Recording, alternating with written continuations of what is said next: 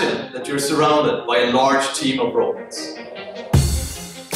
And you have a single joystick for making them move in useful ways. What should you do with that joystick?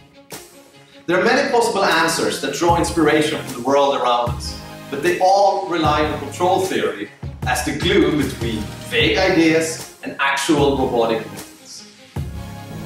One idea could be to think about how we can manipulate a large number of objects by stirring them as if they were a liquid.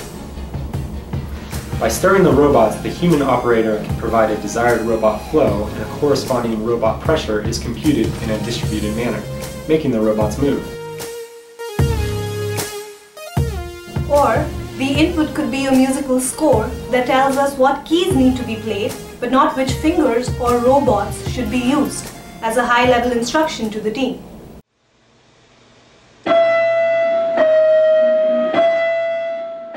The robots figure out who should play what note in order to minimize the total distance traveled by solving a so-called assignment problem.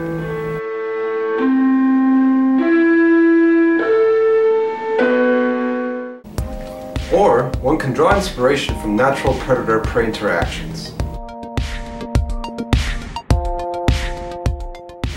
Together, the lion robots hunt the gazelle robot as a way of controlling it in a provably effective manner.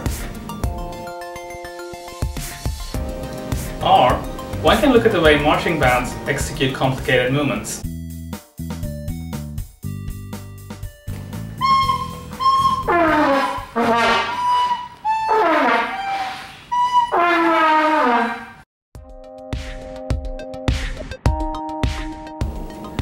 By specifying desired formations, control theory helps the robot figure out how the formation should be assembled.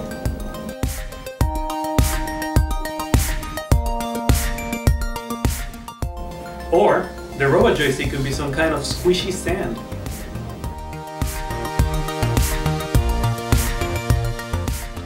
By solving an optimal coverage problem, the robots track areas with more sand or brighter intensities. By drawing inspiration from the world around us, control theory holds the key to making robot teams do useful and amazing things. It is what allows us to go from science fiction to science fact.